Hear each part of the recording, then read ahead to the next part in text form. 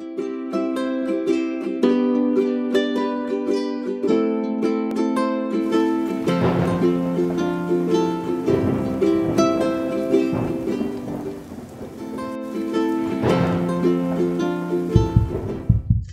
guys, what's up, Leo? Thanks for watching, appreciate it. This is going to be a reading for your immediate future, the situation, any obstacles in your way, and the outcome of that situation.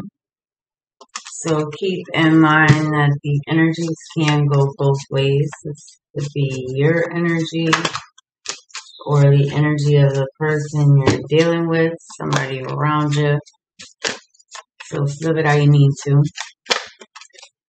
Also remember, it's a general reading, so just take what's yours, leave the rest behind. If it does resonate, please make sure that you like and subscribe below.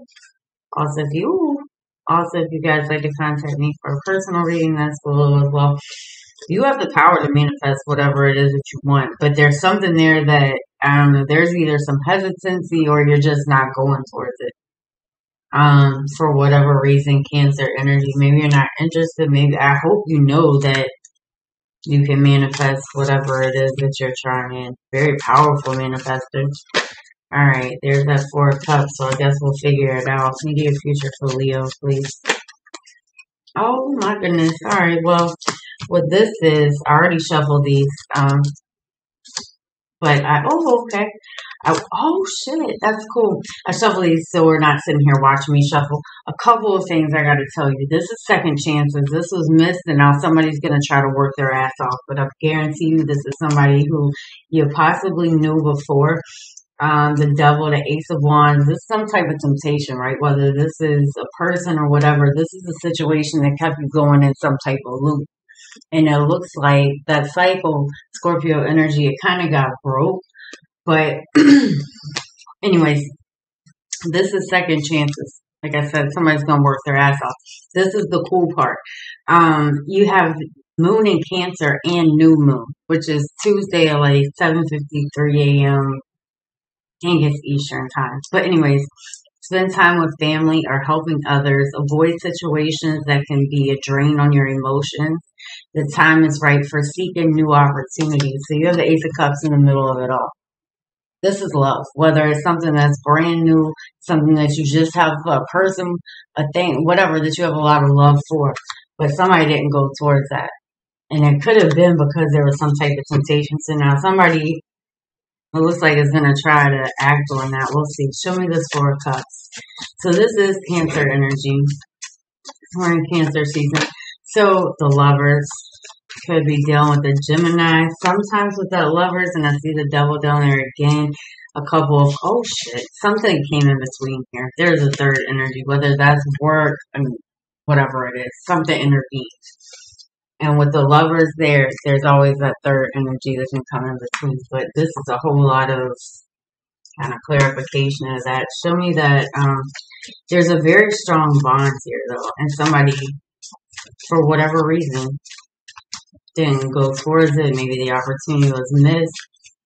Sometimes with that Four of Cups, yeah, see the Devil. You may have focused on yourself, your money. Somebody took a long time to like get where they're at now financially. Yeah, see, you're doing your damn thing. It's kind of like single and ready to mingle. Maybe it took you a while to get back out here. However it goes, but there may be one situation here that you just weren't interested in. Maybe you got fed up with it. There is some type of like obsessive energy there. Why the Devil? Hold on. Show me the Devil.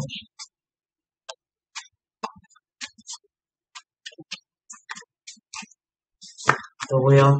Alright, look, with the Devil and the Lovers, you can see in both of these cards. Remember I said the Lovers, there's always that third energy. So you got the two Lovers here, the third energy, which is the Angel over here. And then you got it again, and in this case, it's the Devil, which is the fallen. So, something may have just become toxic, behavior patterns repeating, but that's that. Show me this Ace. Oh! Show me this Ace of Cups, please. Yeah, you got some type of communication coming in. It could be, oh, you got some like stalking. You could have two energies here. Maybe you got a choice. The Page of Swords and the Page of Cups could have a water and an air sign. But you got a stalker. And they do have feelings for you. This is more like a secret admirer. For some, it could be an ex. And you just ain't paying them no mind anymore. But for some, this is more like a stalker, secret admirer. Could be an age difference. Tell me about that Page of Swords.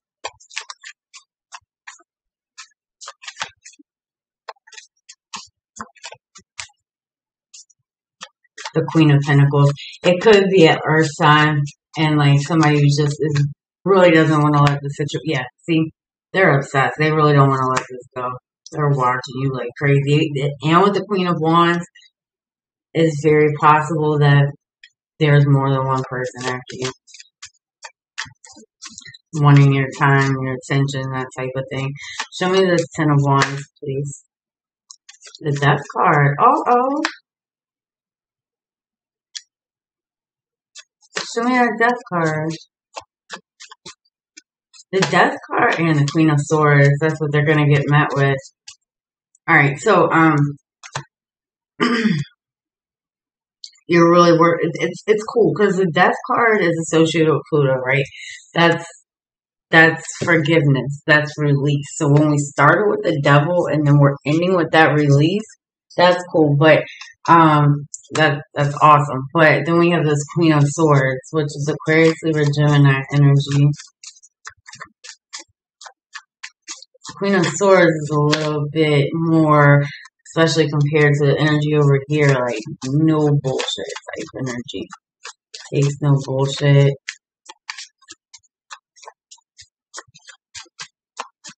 Give me one more for the outcome for Leo, please. Okay, that's way too many. The Nine of Swords, the Six of Cups. I mean, this is still here in your energy. It looks like somebody's doing a lot of daydreaming, a lot of fantasizing. I do think there's some type of unexpected communication, but somebody here, whether this is you or the other person, it looks like it's really working hard to change things, to break old cycles.